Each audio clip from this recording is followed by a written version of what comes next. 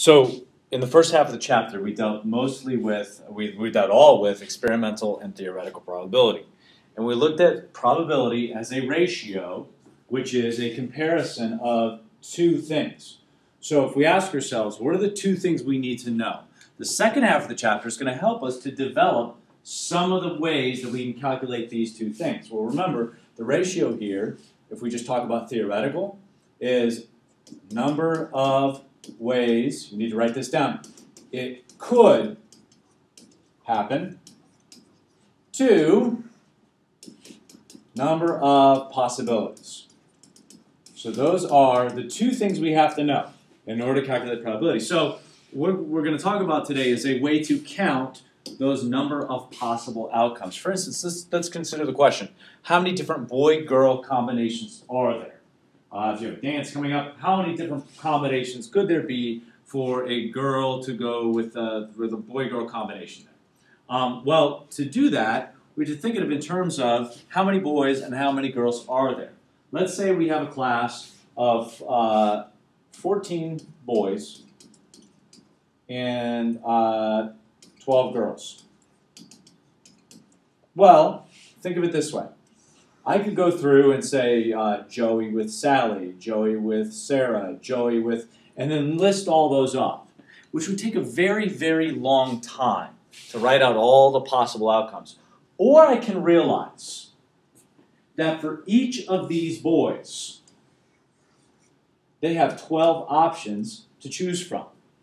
And each, if you think about it, one boy has 12 options. Okay, if you want to look at it the other way, each girl has 14 options. Either way. So if one girl has 14 options, then if you are two girls, we're up to 28, right? Because 2 times 14 is 28, okay? So really, what we can look at here is rather than writing out all the options, we can use the fundamental counting principle. You see in your notes, here's what it is. I want you to kind of just highlight this part right here. If there are a certain number of ways, so this all comes down to the number of choices, okay? So you, in this example, in this definition, there's two items. There's the first item and the second item.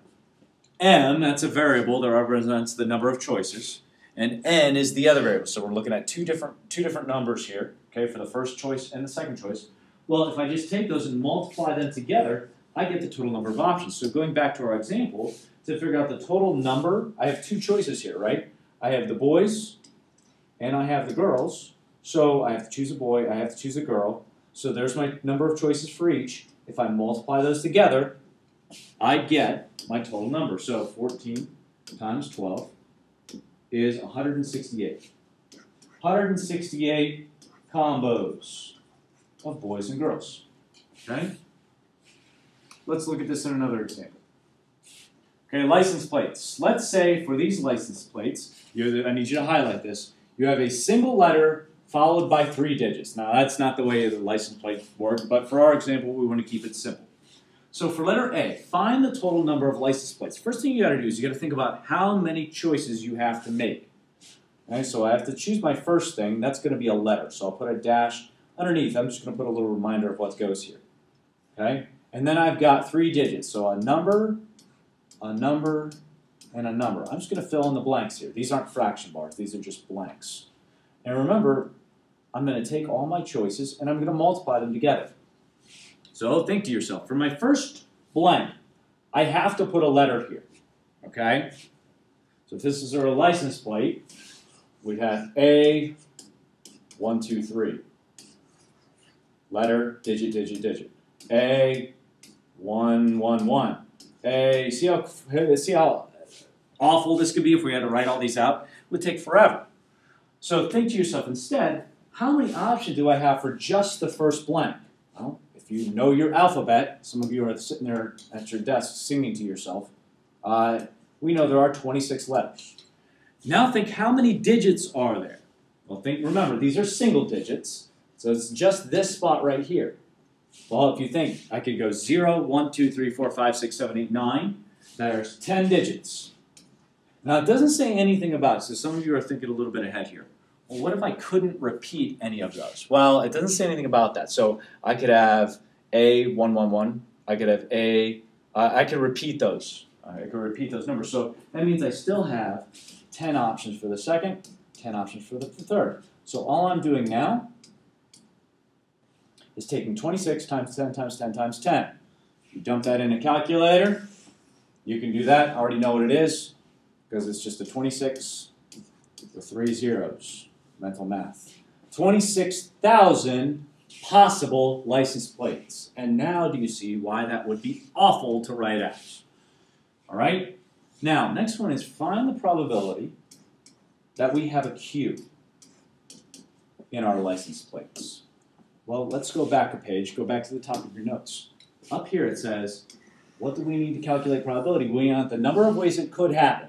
So we need to figure out how many license plates are there that have a Q in them over the total number of possibilities. I've done this, haven't I? I've done the total number of possibilities. So my denominator here is 26,000. My numerator is going to be, I'm going to have to go over here and do some work. I'm going to have to go over here and I have to draw my 4 dashes here.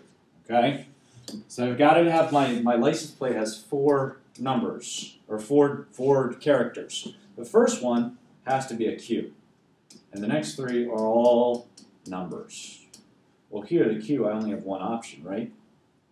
But I still have 10, 10, 10. So 1 times 10 times 10 times 10 is 1,000. I don't have to show the work again for this, but the 1,000 I do have to show the work for. Then, this is all theoretical, so let's simplify this. This is 1/26. Okay?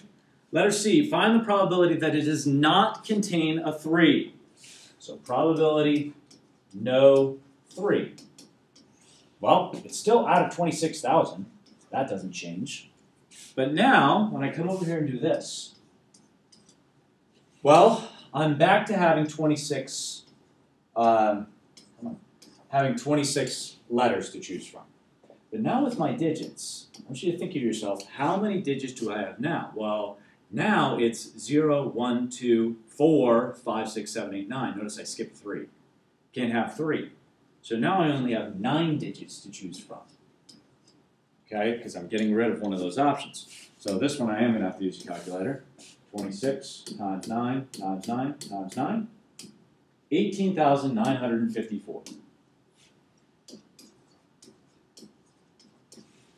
And I leave it to you to simplify that because it's Friday afternoon at 3:50, and I got to be honest, I don't feel like simplifying. So, but you get the idea. The main point here is how did we get the numerator?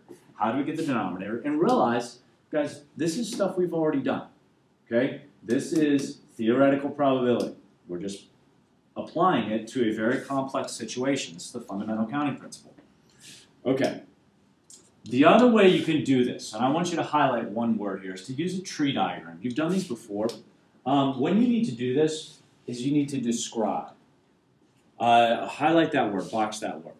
Look for that word, because notice, this isn't telling you, these are not telling you what the license plates actually are.